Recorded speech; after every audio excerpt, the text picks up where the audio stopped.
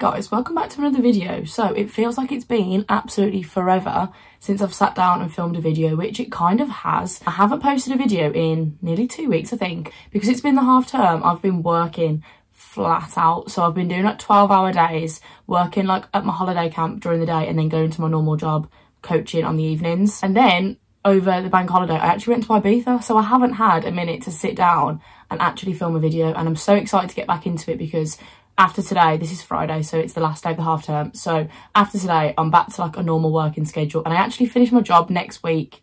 So I say I'm back to a normal working schedule and then I finish my job. So yeah, I've got a week left at work. I'll finish next Saturday, which is so exciting. And then I'll still be working like a few hours here and there at a different place. So I'll still be doing some bits, but I thought I want to just be on the countdown to camp. I really just want to be ready and get myself sorted and be able to go and do stuff before I go away. So my mum and dad actually live up in Leeds. So obviously normally when I work 6 days a week, I can't really go up and see them. So I thought I'd rather finish my job a little bit earlier and have a little bit of time to go and actually do stuff, go away, go out for the weekend, go and do other things. So that's why I'm finishing work next week, and then I'll literally, honestly, the countdown will be on. I think when I finish, I've got then like 5.5 weeks until I'll fly.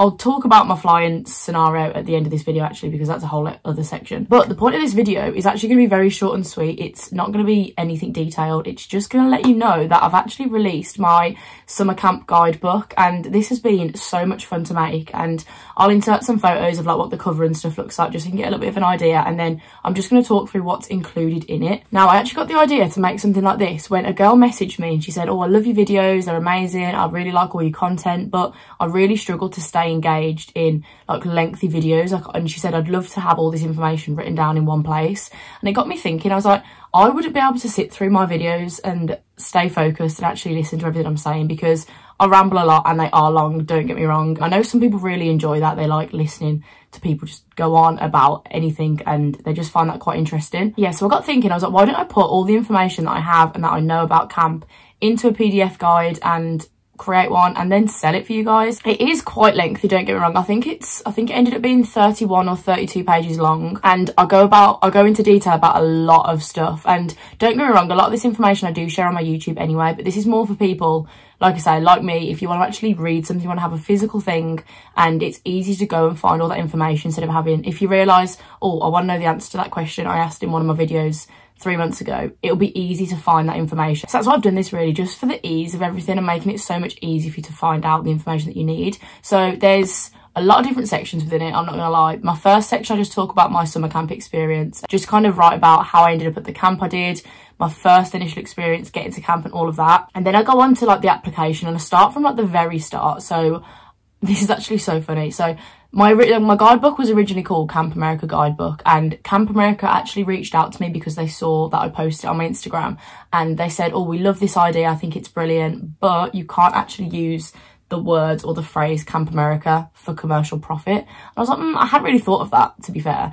because, and my mum made a very valid point, because there are camps in America. Like, Camp America doesn't just mean them. That's the program. I've always known Camp America as the program, not necessarily the agency, but I did understand where they were coming from. They own the copyright to it, so I couldn't use it. So that's why I ended up calling it Summer Camp in America, which isn't as catchy, but you guys get the idea. You know what it's about anyway, because you've come from my YouTube, or you've come from knowing that I go to camp. So yeah, this was literally within maybe the 6 hours before I actually uploaded it and had it ready to buy. And I was like, right, I've got to change this, got to change this. And then it got me thinking, if there's certain copyrights to certain agencies, it's like maybe, because I had an agency section as the first section, because obviously that's the first thing you need to think about when you go in to do Camp America. You need to know what agency you want to go with, what prices, all of that. And my first section was just a breakdown of, I think, maybe 6 or 7 agencies, and I literally just listed whatever was on their website and talked about prices, talked about how much you could earn for the summer, additional costs if they did flight packages. And I had this whole section, and then I thought, well, if Camp America have reached out and said that the phrase Camp America is copyrighted, chances are information from websites might be. And I know I was probably thinking too much into it, and I got to a point where I was like, I don't want to risk putting it out there and then having something retracted because there was information from a website on it, even though this information is stuff you can go and find on the websites anyway. So I did end up changing that whole section, and I just kind of put, I've done an agency video, which I'll leave linked down below. So the information is all there, and apparently you're allowed to use everything on social media, just not for commercial profit, like in a book or something like that. So yeah, I ended up changing that. So the agency section isn't what it actually was before. Just kind of put a list of different agencies you can use, because like I say, a lot of people don't know about other agencies. Before I looked into it, I didn't know there was any other agencies other than Camp America. So hopefully that section just gives you an idea of different agencies you can use other than Camp America, just an idea, and then you can obviously just Google those and find out that information anyway, which is a shame because I wanted to have all the information in one place. And if I'd have given myself a bit longer, I probably would have been able to reach out to those agencies and email them and say, oh look, I've just created this, are you happy for me to include this information in this section? And it probably would have been fine, but I was just overthinking it, and I thought, right, I don't even want to do that, especially not for this very first thing I'm doing with selling a guidebook. I was like, I don't want to risk anything going wrong with it. So yeah, after my agency section, I then go on to talk about the application, the process, give you like some tips about interviews and stuff like that. I've actually got a lot of tips in there as well from Hayley, one of the head staff at my camp, and I actually sent her a copy of my guidebook before I released it, just to get her to have a little read through and see if there was anything I needed to add.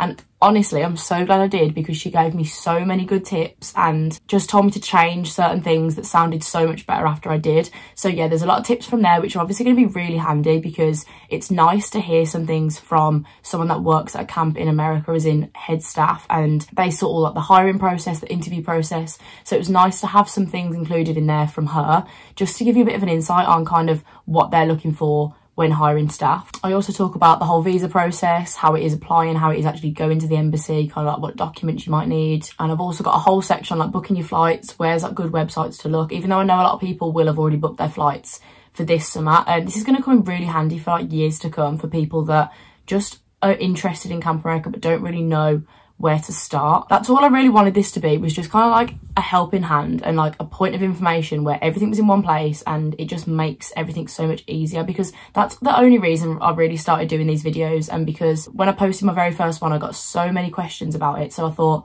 this is going to be really helpful. I'm going to be able to help a lot of people with any queries, any like worries they have, just any questions in general. And that's just why I've done this whole thing. I also have a very extensive packing list. Is extensive the right word? I feel like it is very detailed, shall we say. So yeah, within my packing section, I've got like a full packing list, and this is very detailed, and this is going to be it's going to be different for everyone, don't get me wrong, because this is tailored to me. This is obviously what I take to camp and what I'm going to take this year, and this is the packing list that I'm going to use this summer. Obviously certain things will apply differently to certain people. Obviously your camps might have asked you to bring certain things. I had someone actually post in my Facebook group chat that their camper told them they couldn't take Crocs or any kind of like open toe shoes, which we're not supposed to wear ours like day to day at camp unless you go into like the pool and stuff, but you definitely need things like that for days off. But again, certain camps don't allow certain things, certain camps tell you to bring certain things, so it is going to be slightly different for everyone. So yeah, this is just a guide, and it's just going to be quite good because I've put the whole packing list on one separate page, like in this document. So if what I'm going to do anyway is just print off that page and then use it as an actual checklist to tick things off as I go. And I haven't actually put quantities of anything, because you know me, I'm the worst person to give amounts for anything, because as soon as you mention bikinis, I'm like, yeah, I'll take 20, and that's not very reasonable. So I haven't put quantities, but at least you can print it off and you can tick it off as you go. I was also thinking actually of listing my packing list as a separate thing to sell on my selfie shop. I haven't actually spoke about where you can actually buy this, but I will get there, I promise. But I'm just thinking, if some people just want a packing list, they don't necessarily need the whole guidebook, to just list the packing list as something to buy on its own. This is the same packing list that's in the guide, so if you wanted to buy the guide, it would be in there anyway. But just in case someone's like, right, I just want to know what I can pack, I just want to buy that. So let me know down below if that's something you'd like me to list just that separately, so you don't, maybe if you don't want to buy the whole guidebook. So yeah, lots of different sections in this packing list. I also talk about orientation, what to expect when you get to camp, what to expect when the campers get there. I've got like a whole Q&A section at the end, some like helpful tips and tricks section. And to finish off, I've got like a my summer in pictures, which is just over a couple of pages, and it's just a load of photos from my time at camp, which I thought was a nice little touch just for people to have a little look at. I do include a lot of photos throughout my videos anyway, but it's just nice to see them all in one place. Really cute little end to my guidebook actually. So yeah, I just kind of wanted to give you a little rundown of what was included in it, because I've like listed, like I've posted it on my story and in my Facebook group, but haven't really given much detail on it. I wanted to wait until I could sit down and actually film a video and just let you know what was in it, what it was all about, and how you can go about buying it. So I actually had such a faff trying to sort selling this. I originally wanted to put it on like an Etsy store, and then Etsy was going to take quite a lot in tax, like added VAT, so it was going to make it a lot more expensive for you guys. Then I looked at selling it on eBay, and I'm the type of person that if I read too much into something and I realise I can't do it the way I wanted to, I have to do it a certain way, and that certain way isn't going to make much sense. But I convinced myself I can't do it the other way because I'm going to get into trouble with it. Is anyone else like that, or is it just me? But yeah, so I listed it on eBay, but to sell PDFs on eBay, you have to list it as a classified ad, which then means when someone comes to buy it, they can't just buy it straight away. They have to contact you first and then you send a price over. So it's going to be such a faff, and I couldn't deal with it, and it was going to be such a long process for me and for you guys to actually buy it. So I actually asked on my Instagram, how do I go about selling a PDF? What's the easiest way? And a load of people recommended Selfie. I think that's how you say it. I'll leave what it says down below. It's literally just sell FY, Selfie. I'm sure that's what it's supposed to be. And this is such a good website. I have heard of them, but I haven't used them. And all you do is you like create a listing and then add the link to your PDF, and they then do all the work for you. So if I'd have gone through eBay, every time someone purchased, I'd have had to physically email them the document myself, which would have been fine, but it would have taken quite a bit of time. And with Selfie, as soon as you buy, you get an email straight away, and they just send the PDF link that I've already uploaded, and you get it like that. And it was just so much easier. And as soon as I did that, I think I released it 2 days ago now, and I think I've sold like 32 copies, which is amazing. So yeah, that's the best way for you to buy it. Well, it's the only way for you to buy it. If you don't, or you have any problems with it, just drop me a message. I've had a few people message me and say, oh, is there another way I can buy? But it's managed to sort itself out anyway. Yeah, then I came onto the trouble of pricing. I didn't know what to price this at all. I didn't want to price it as being expensive because I want this to help you. I don't want it to be ridiculously expensive. So I kind of asked on my Insta, actually I asked on one of my YouTube videos first, and just kind of said, what would you guys pay for something like this? And a lot of people said upwards of like £15 to £20, which was a lot more than I ever wanted to put it on for anyway. And then I did an Instagram poll where I just kind of like wanted to get an idea, and I think I did the votes between like $7.99 and $11.99, and then $11.99 to $15.99, and a lot of people were obviously after the $7.99 to $11.99 one, and that's what I wanted to list it for anyway, to be honest. The only reason I added the higher price is because Hayley actually emailed me, and she was like, when she read it, she's like, this is gold. She was like, there's a lot of really good stuff in here. She's like, I think you need to be pricing it at a higher price. And I did think about that because, like I say, the information is there, and it's taken me a long time to make this, don't get me wrong, but like I say, I didn't want to make it expensive because I just kept thinking, what would I pay for something like this? And so I've actually listed it at $8.99, which for what you get in there, I think is absolutely amazing. So yeah, this is something that I'm so proud of. I'm so proud of myself for just making it and putting it out there, and I just think it looks really nice. I'll insert some of the reviews actually, because like I say, when I posted it on my Facebook group, a few people that had already bought it just put in their like opinions on it so far. So I'll add some of the reviews so you can have a little look at what other people think after they've already bought it. Yeah, I'm just really excited for you guys to read through it if you do decide to buy it, and I will leave the link to it down below. Yeah, I do just really hope it helps you out, and like I say, it's kind of like my YouTube channel condensed into a PDF file, which is actually really nice that I've managed to just take a lot of that information and put it into an actual document for you to read through. I'm literally the type of person, I would always rather read something than watch something. I struggle to stay engaged, and like I say, my packing video is like 47 minutes long.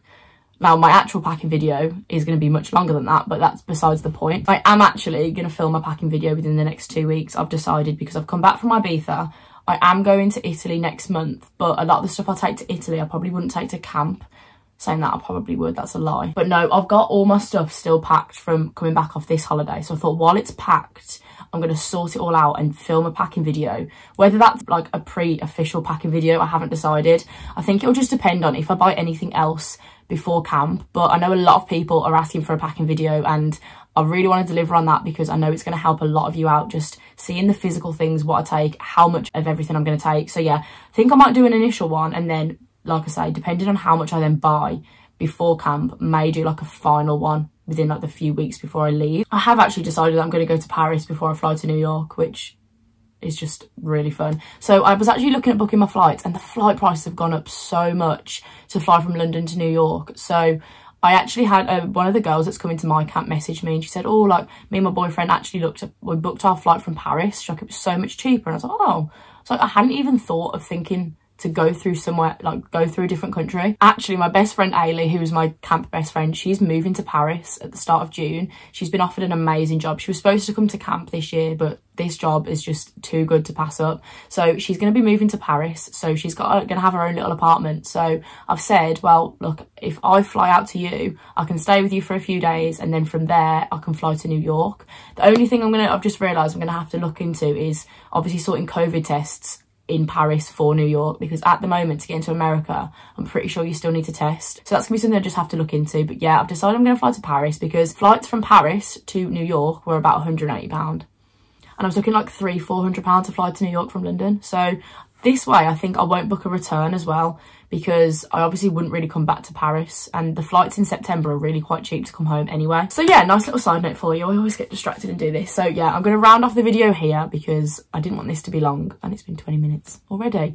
So yeah, I hope that's given a bit of insight on what my guidebook is actually about, and you can kind of understand what's going to be included before you buy it. Again, like I said, I'll leave the link so you can have a little look. But yeah, please let me know if you have bought it or you do buy it. Let me know what you think, because I really want some honest opinions on this, because if it's something that either needs tweaking or there's things missing or things that you think don't make sense, I really want to know, because obviously I can alter it and I want to make this as helpful for you guys, so it's your opinions that matter. So yeah, thank you very much for watching, guys, and I'll see you in the next video.